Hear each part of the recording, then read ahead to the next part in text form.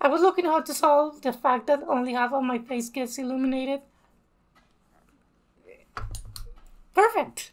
Now all of my face gets illuminated. I like the eyelashes. Uh, you see, like my eyelashes look. Do you like one thing? Well, what if you had more of that thing? That's what I'm talking about. It's one of those things I don't get. Like people like the first two albums, but when the third album gives them more of that thing, they say no. So today I'm going to tell you the truth. Why Be Here Now by Oasis is actually a masterpiece. Really, hear me out. With Be Here Now, they moved to be just a simple, more modern version of the Beatles, more shoegazy, more upbeat or whatnot, and they became a recognizable beast that cannot be contained. You know, here the songs are longer than ever. The songs are longer than ever. It's just like disintegration. It's just like disintegration. You like disintegration? Why not this album? Ah, thanks to the creative spirit of the songwriters, that most songs are longer than 5 minutes, and they make them sound like symphonic long pieces played through a shitty, cheap megaphone. You pushed all the passion like that to the megaphone. I mean, sometimes I need a song to really confirm it, you know, and I will do whatever is possible to not break my vibe, to make it last as long as I can. Most of the times what you do, you just repeat the song, you know, but you know that it's not the same repeating the song.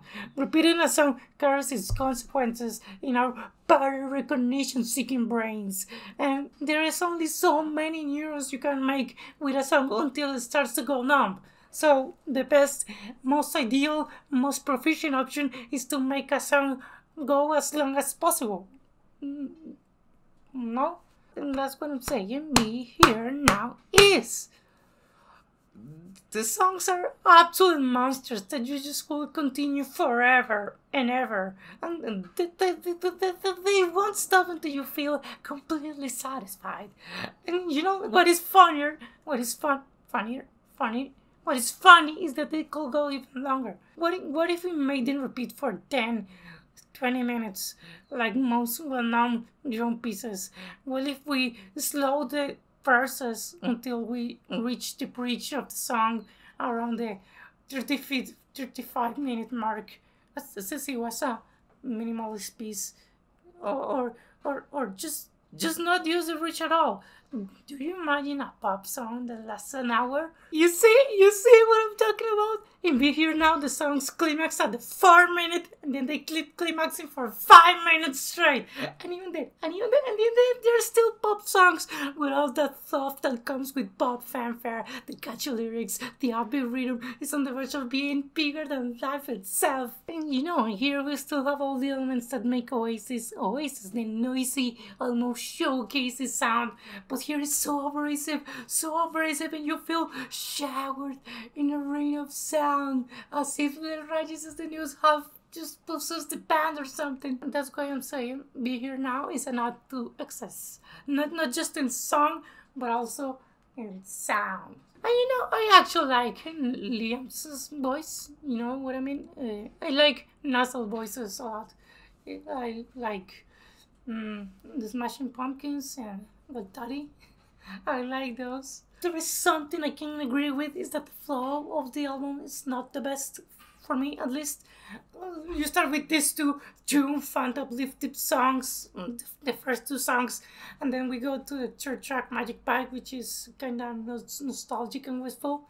First, more like an indie song that you will put at the end of the album rather than the beginning. So it's a strategy that most albums follow. You get similar tracks at the end of a recording instead of all the same tracks in a bunch, so it feels more varied around. It actually works a lot.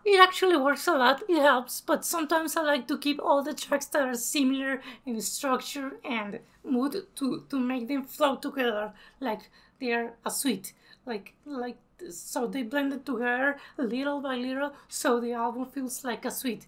And so in this album, if you put all the tracks like that, like a suite, it feels like a big, huge suite, a node to everything. Be Here Now is an album that I really like a lot. I like it so much that I took all the B-sides and extra songs and all that stuff, and I made a 2-hour version of it, and it's pretty damn good. If you're like me, and sometimes you have to eat more and more and more and more and try to fill that bottomless barrel that is your stomach, listen to it. It's pretty good, actually. For this record, I wanted to give the rating peony. Peony. Peony, you know the flower peony? Well, I'm going to rate it peony. That's it. So I hope that you listen to it. Listen to it on a sunny day, because in a sunny day the record is great. I hope that you listen to it. Listen to it, and that's it. Goodbye, my beautiful souls. Stacy.